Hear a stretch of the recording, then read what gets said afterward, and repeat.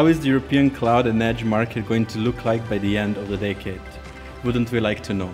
So without any further ado, I would like to invite our panelists to discuss this topic, to let us know also which gaps in research and innovation will require additional EU funding in coming years to make it happen.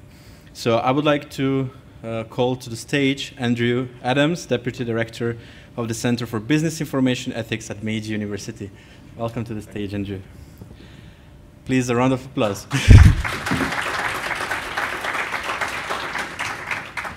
Now, I would also like to invite Juan Ferrer. She's the Program Officer at DG CNECT at the European Commission, a person we value her opinion so much at this project. She's leading us quite well. Thank you, Anna.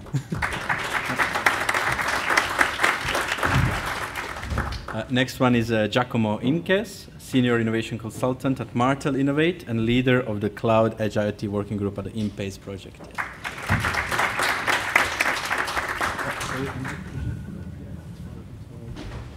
Yeah, okay. Then we have Valentin Steinhauer. He is the Deputy Head of the EU representation at Deutsche Telekom, but also Chair of the Network Innovation Task Force at ETNO. Welcome, Valentin. And then the last panelist, but not least, is Tobias Edman. He's Deputy Head of the EU representation.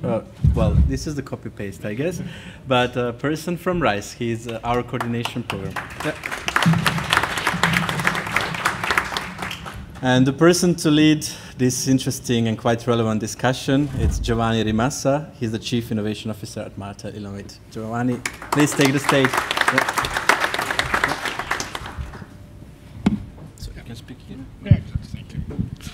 Good. Thank you, Daniel, for the nice introduction. Thanks everyone that is still here and interested in this last panel that is not the last session, but feels already a little bit of kind of beginning to wrap up these 2 days, because that's why we have this look at the future, okay? So you have heard already the introduction, the presentation of the panelists, but I would like to start by giving them, you know, it is said that it's very difficult to do predictions, especially about the future, so nobody of us can nail what will be the most important aspect of the future of the computing continuum. That's why it would be nice to start by hearing from each of you in your own perspective and interest, what is the angle, if you want, that you see in the next steps, in the near future of the computing continuum. I would like to start with you, Anna, first. And of course, we have heard several things in these 2 days about the research program of Horizon Europe in this area. And what I would like to know from you is what you think will be the next role of, for example, edge computing that we have also heard from the observatory. How is edge moving in this transformation of the computing continuum, also in the optics of the next, let's say, research plan for the Commission, at least in the ending of the Horizon Europe program? Mm-hmm.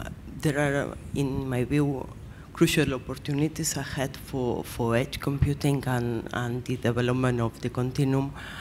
One of them is, and you have been reading about this, I guess, about the digital infrastructures white paper and the role of edge computing in creating the future networks that together with cloud computing is expected to change and bring a kind of mixed ecosystem between computing technologies and communication technologies to the field.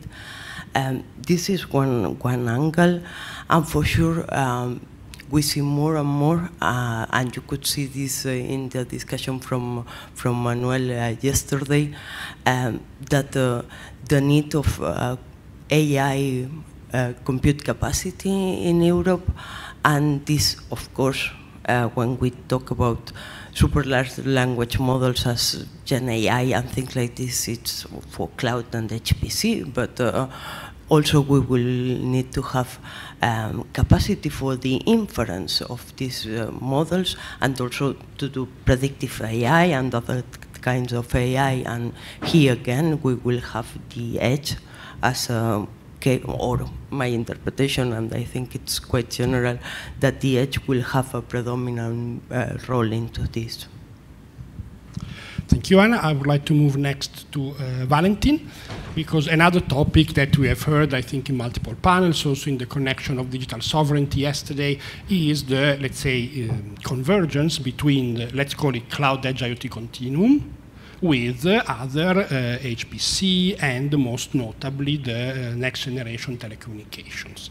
So I would say even in your double role of representative of a major European telecom provider, but also as a chair of the network working group, what do you see are the next challenges and opportunities related to this, let's say, extension of the idea of seamless access and connectivity and also intelligent management, when the next generation telecommunications, also the current generation telecommunication, enter the picture?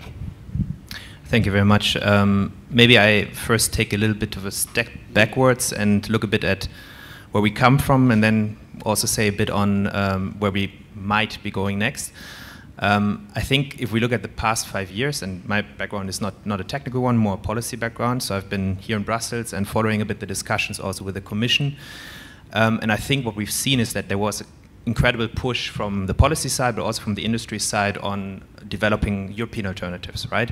So we've seen Gaia-X, we've seen the Cloud Alliance, IPSAI, many initiatives that have gone into the same direction. And I think if you look at the telecom sector, we've tried to be from the start part of these initiatives. If I speak for Deutsche Telekom, we've been founding member of Gaia-X, we participate in the IPSAI and the Cloud Alliance, because we believe that it's actually important to create these European alternatives. And now what we see, also looking at the Commission's plans and at the white paper that was published in February, for example, on digital infrastructure, we see that this concept of convergence becomes more important.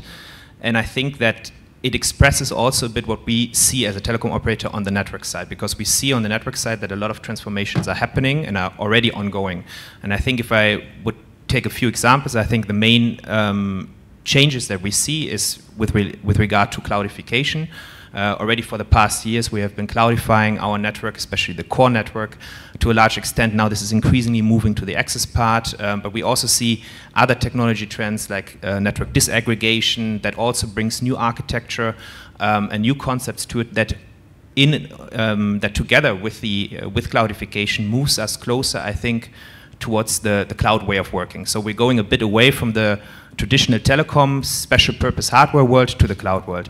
And I think that is a bit captured by this concept of convergence, and I think it's an important concept because it helps to also understand where the role of telecom operators will be in enabling this continuum, these applications that we talk about, and of course also when we talk about AI, trying to enable with the infrastructure what comes next. And I think that's an important part. Now, maybe just focusing a bit on the next steps, what I see as challenges also from a telecom operator perspective. I think one of the key challenges would be to bring all of this together, because we have so many initiatives that I already mentioned that are already ongoing, looking at different aspects of the continuum, be it a telco cloud stack, be a reference architecture. There's so many pieces, and I think one of the key challenges will really be to bring this together, focus on interoperability of the different technical solutions that we're working on, and potentially also think about measures like a technical screening committee that kind of helps to bring together these different initiatives and ensures that there is interoperability between the different technical solutions. Second, I think also what would be key is to look at the demand side from the beginning. So to look at demand and supply, of course, we have to look at how we build this infrastructure, but I think it's crucial also to look from the beginning at how can you demonstrate use cases to make it commercially viable. I think that would be also critical. And last point, and it has been mentioned already a lot of times, I think AI will be critical. We see a lot of movements now already from hyperscalers. I think every 2 weeks you have a different report on investments. Only this week, I think, was BlackRock, Microsoft, 30 billion infrastructure fund for AI and cloud. You can name it. Also in Europe, so many announcements. And I think it's the right time to also think in Europe about what do we need to do to enable the digital infrastructure that we need for what is coming next, also in terms of AI. And I think what is, of course, from our perspective important is that we look both at the compute side of things, but also at the network side. And I think looking at this jointly, this is a bit what I understand under convergence a little bit. So I'm very positive about this, and I think it's the right time to look at this jointly. Thank you. I would like to go next with Tobias. And so we started with the edge computing and then with the convergence with telecommunication, but there is even more, if you want, in the vision of computing continuum and the resources that could be available in Europe. And so I wanted to ask you about the connection with, for example, satellite use for observation, data acquisition, HPC, and all this additional, let's say, aspect of the convergence and maybe, hopefully, with of the future of the computing continuum.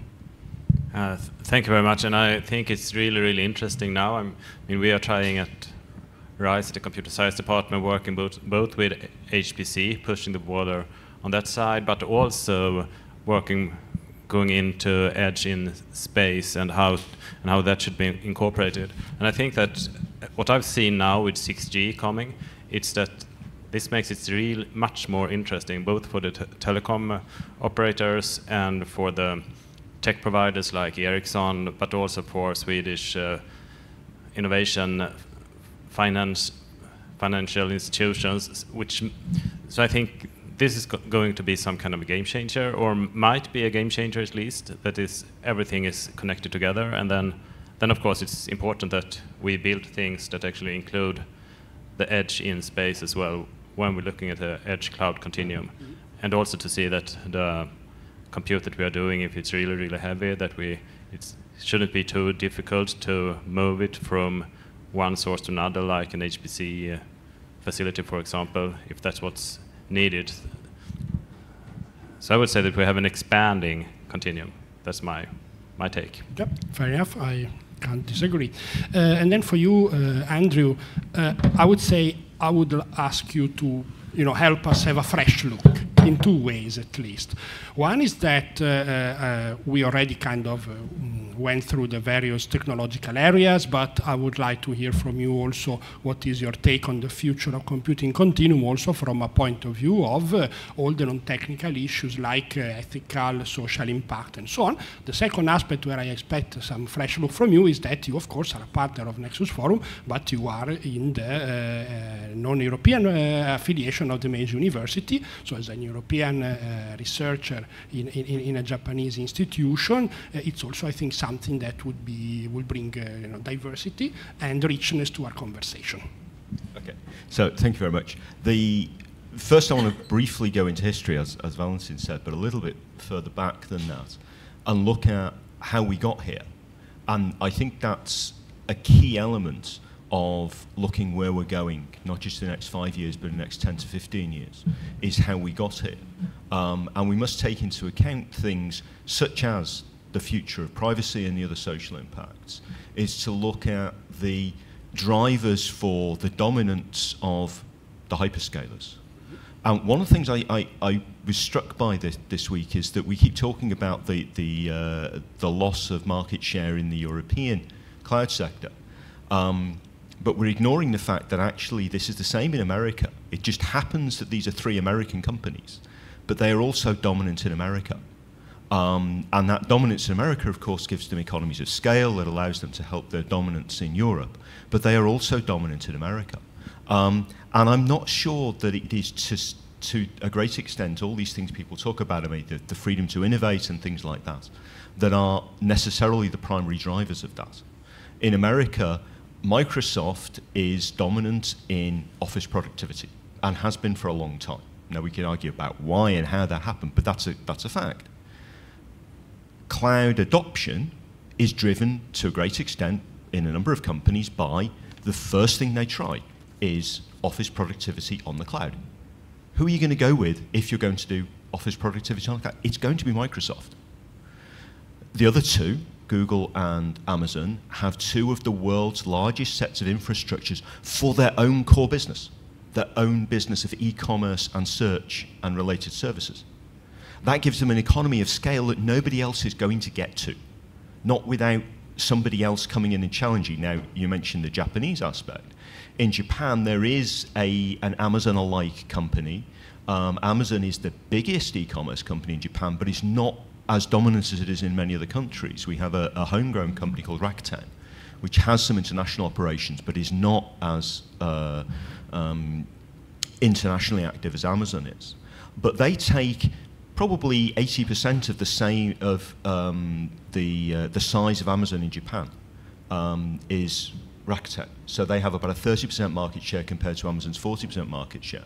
Now, they haven't gone into the cloud services the way Amazon have done, but I think that's the sort of company that might challenge Amazon in that respect. But what we do see is that for the future potentials, we've got to look at where are the opportunities to compete with the next wave, not try and beat these guys at their own game. We're not going to be able to do it, not without changing the game. So there might be some things like, as I say, Rakuten in Japan might challenge Amazon for the Japanese market in cloud, potentially. But what's most important in these areas is that we figure out what the opportunities are to look at what's coming next and make sure that we are setting companies up to be able to compete. Because Amazon and Google and Microsoft are not going to have the same opportunities to dominate in, for example, edge computing. Apple might come out, and again, you've got economies of scale and deep pockets. Apple, with its diverse ecosystem of their own cloud offerings and the desktop computing and smartphones, is somebody who might look at the edge computing and might be somebody we've got to be worried about becoming the next Amazon, Microsoft, etc. And finally, on the social impact of these things, I think, again, cloud, we have already, with GDPR and the Digital Markets Act and Digital Services Act, we've already moved to try the best we can to draw the sting of the abuses in those areas. These are not perfect, but they have made great strides, and we now need to really push forward the proper implementation of these.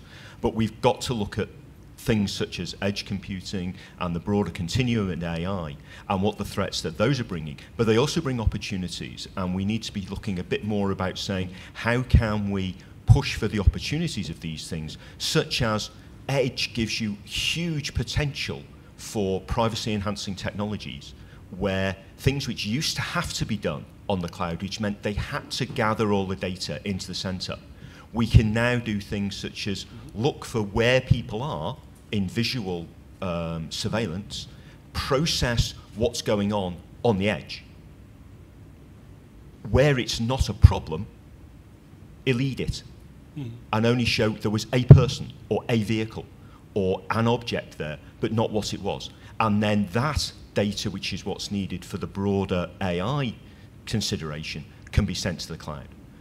That's where I think we should be looking, is how can we leverage these things to do better social impact. Okay.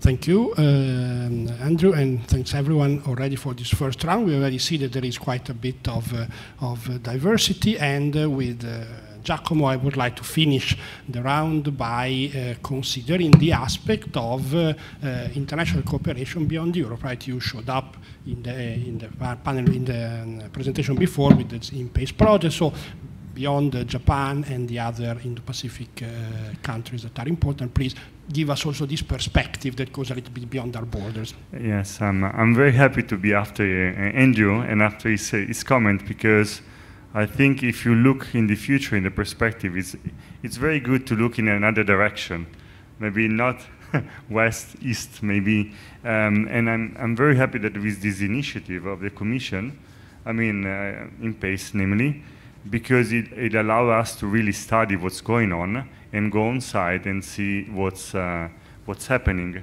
And we are also required by the Commission to be practical rather than theoretical.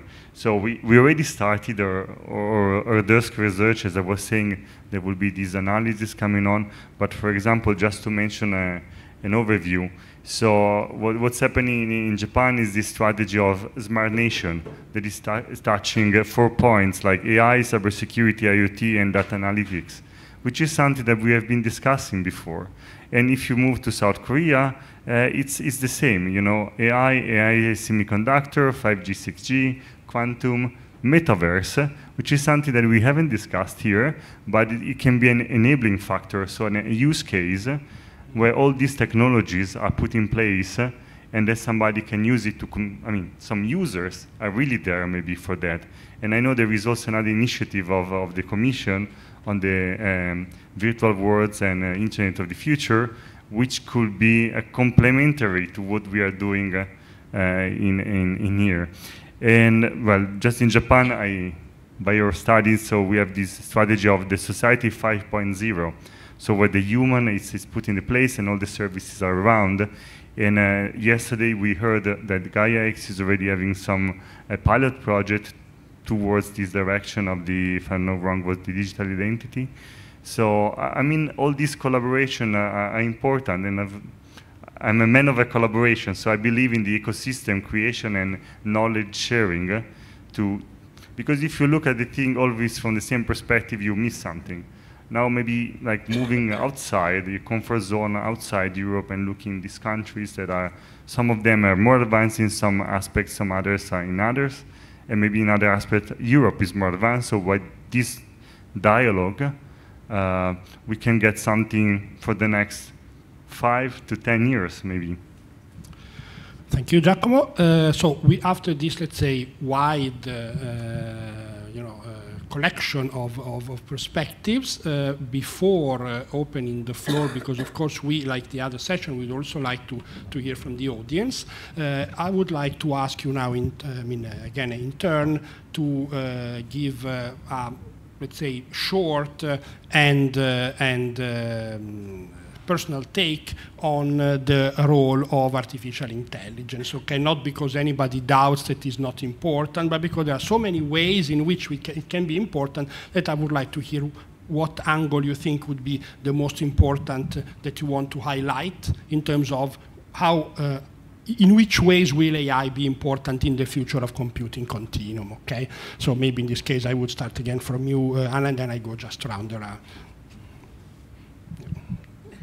In my view, it could be really important as a way of driving the demand for computational power, so both at the edge and at the cloud. So this is, in my view, the main role. Very good. As a demand for evolution of infrastructure, also multi-tiered. Okay, very good.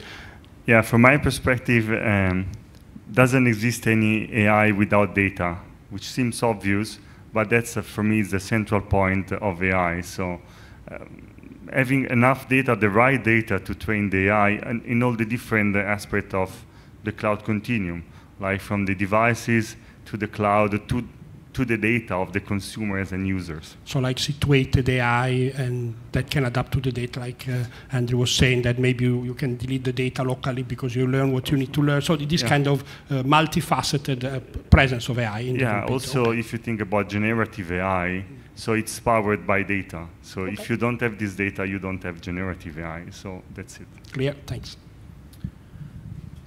I think I would very much agree with what Anna said. I think maybe two perspectives. I think the one perspective is definitely the demand driver, helping us to also commercializing some of these offerings that we want to bring, or the infrastructure that we want to provide. Especially if we talk about how do we generate value in Europe with AI, I think it's about bringing it into the application. And then we're talking about SMEs, about the wider economy. And then we're talking about edge cloud, because potentially you have applications there, industrial metaverse, digital twins, that will require low latency compute and that will require distributed infrastructure. So I think it's critical really for driving demand. And the second perspective maybe is also, of course, we can use AI in building that infrastructure, right? That's what we do in our networks, where it's already implemented in various functions. And I think we will see this more going forward, especially when we talk about how the infrastructure will also become more complex because we have to orchestrate more elements, for example, satellite, non-terrestrial, terrestrial infrastructure. So there will be more complexity, and I think there orchestration, integration will become more and more important, and I think there AI can also help to automate things and manage that complexity. Thank you. Thank you. And I also agree that I think AI will be paramount in this. I mean, it will be driving the why to do the computes. It will be a driving factor for having the edge nodes and the continuum. So it will be living on that. And then, of course, it will be used to form the compute continuum, I would say. So for orchestration, etc. I think there is a interesting venue if you start having edge learning and you have models that diverge in different ways from each other, from a common foundation model, for example, and how that will evolve. I think that's a bit, well, I don't know if it's under research actually, but I think it's really interesting to see what will happen if you have a lot of models and then you have a lot of edge learning and then some models perform better in some areas, etc. So you will have a sort of diversity of models from the same source. It will become evolutionary, developing in some sense. You mean the same system or system of systems, right? That you would have more than one large model.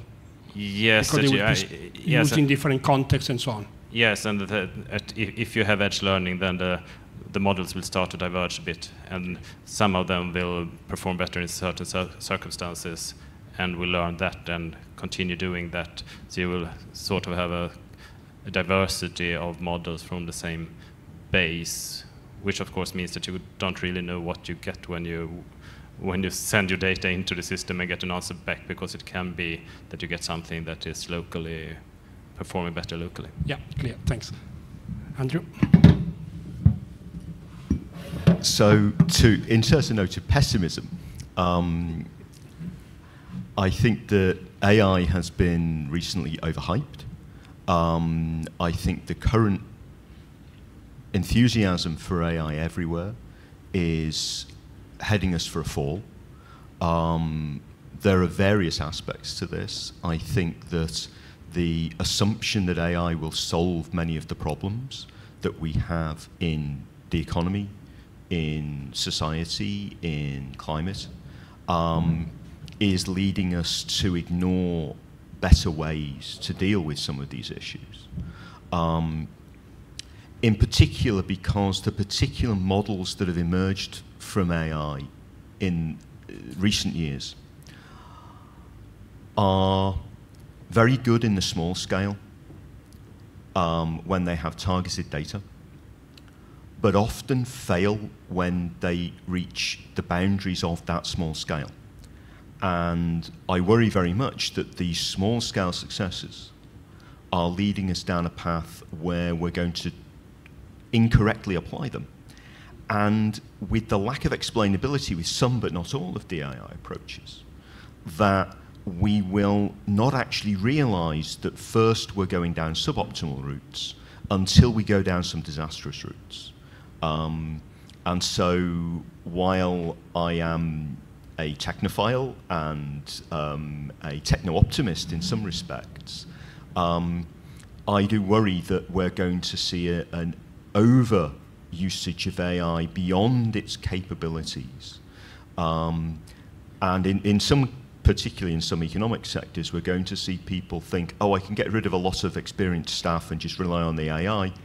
And then, or they're going to say, well, the AI can do all the low-level stuff and I can rely on my senior staff to do the detailed stuff. And then in 3 to 5 years' time, they're going to realize, oh, we no longer have any junior staff who can replace the senior staff who want to move on. Or that we're going to find that actually all these staff we got rid of, they were doing a job that was necessary and that the world has changed and we can no longer adapt because the AI was based on previous data and is no longer valid. So I do worry about some of these very broad statements about AI in these areas. Yep. That's a very legitimate concern, I think, also widely shared. I would like to see if there is some intervention from the audience, and if so, I would also ask you to also have questions for the panelists, so if you can have both your take and questions that you are interested in. Okay, yes, I see there at the bottom. Does someone have microphones, or this is the first section where there's no microphones in the stage? Because, sorry, okay, so I apologize. So thank you, Francesco.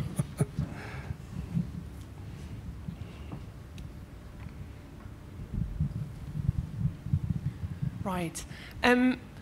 My concern or question regards, if we think forwards and we think about the climate goals we've set, how that relates to our visions of ever-decreasing demand for compute and all that, and how these two relate to each other, since there is such an enormous energy consumption needed for all this compute.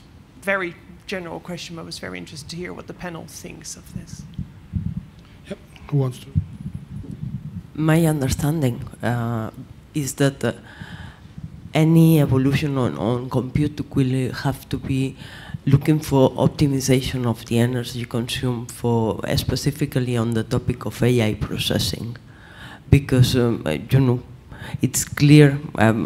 Of course, it will end up being as trendy as we think today or not, but we cannot really say today, but it seems that the computational needs, there is a common agreement that the computational needs are growing super significantly, and for sure we will not be able to afford to, and probably there won't be the energy sources to sustain the energy needed at the same pace. So it's going to be part of the evolution of these technologies, that they are much more optimal in terms of how the data is consumed, more optimal in using renewable energy. So there, I understand that part of the technology evolution will be towards becoming more sustainable in terms of ecologic trends and so on. I don't know if anyone else. Yeah, I think it is a very good point. This is a potential market failure, but not a market failure in what you might think. I worry that the consumption of power from these demands is going to be a driver of the price of electricity in particular being driven up, and that this is going to have the concomitant effect of driving things like inflation. And I think we need to be cognizant of the fact that there are a set of economic levers in the energy sector that the regulators from the EC and the member states and other states need to be very concerned about, avoiding just treating these as though they are a normal part of the market. We have examples of how we've dealt with this in the past with big energy-intensive industries. So energy-intensive industries such as steel production have been treated differently in terms of energy at times. And we need to think about this, and this is going to be something the regulators need to think about, is to say, okay, you need to use energy when there isn't demand, and in places where there isn't demand, rather than just treating it as a single, completely flat market, because it's not. If you allow me, just an example of things that could be happening, and it is just a smaller example. There is in France, if I'm not mistaken, a company called Carnot. This company is putting data centers in the basement of the buildings, and all the heating is taking advantage for the building itself. It is just a super small. It's an example of what it could be happening. You know, it's just something in the direction of developments that we could be seeing in the coming years to make this, this trade-off that you were saying, or this need for right balance happening, in my personal view, at least.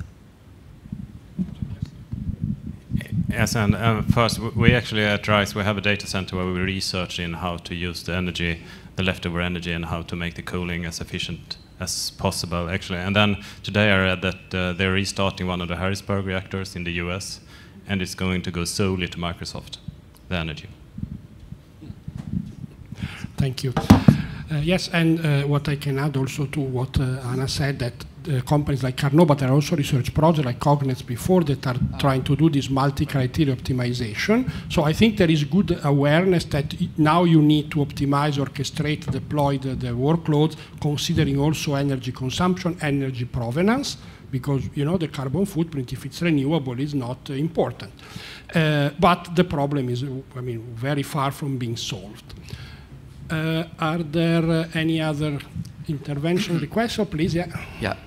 Well, for the energy, I think you said enough. I would like to introduce another potential, say, problem for the future, because we have been discussing many times about cybersecurity aspects, which is very important, of course, for regular kind of threats. But these dependencies that we are creating more and more, the cloud usage is increasing, and the cloud services are now pervasive, could also introduce some additional threats for the future. Suppose that for some reason the cloud infrastructure collapses, or suppose that we have a pandemic of new viruses within all these artificial intelligence that are running on the cloud edge continuum. What will happen to our economies and what will happen to our activities? How can we be more prepared to these situations? How can we create a cloud edge continuum which is more resilient to this kind of extreme events that are not captured by, say, the regular cybersecurity activities? Thank you. I would just say belt and suspenders, belt and braces for the British, but please, so this resilience, right? So anyone wants to take the topic on resilience or expected resilience of future cloud continuum infrastructure. Well, I mean, not to just repeat what you said, but a diverse ecosystem is the first thing we need. One of the issues that we've seen, again, looking back a bit at cybersecurity history, one of the issues we had in the 90s and the 2000s was the monoculture of Microsoft, was that it led to a deep vulnerability in systems. So if you have diversity in your systems, you are less vulnerable to a complete collapse. And so we must be careful of saying that, don't everyone go for what seems like the single optimized solution. We need some diversity for a number of reasons, but one of them is the cybersecurity reason, to avoid what we've seen a couple of times with critical infrastructure errors, sometimes pure errors, sometimes apparently quite sophisticated hacks. If we have diversity in that, we're more robust. Yep, thank you. Any other takes? Good. Oh, yeah, please. Yes. Yep. I have a question. Well, first of all, maybe in addition to the sustainability question, at this moment there's a race ongoing for the gigawatt scale data centers. Amazon already has one. That's a nuclear power plant and a data center next to it. So that's and carbon free. So that's everything. It ticks all the boxes. But I have another question. DeepMind predicts that in 2028 we will have artificial general intelligence. Elon Musk says it will be 29.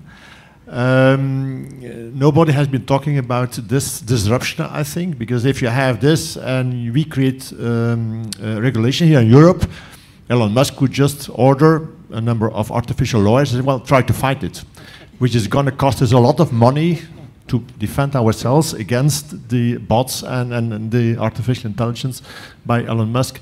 So is there any idea of what we can do here in Europe to deal with this evolution, which will probably eventually arrive here too? Yeah, okay, go ahead. I'll take that.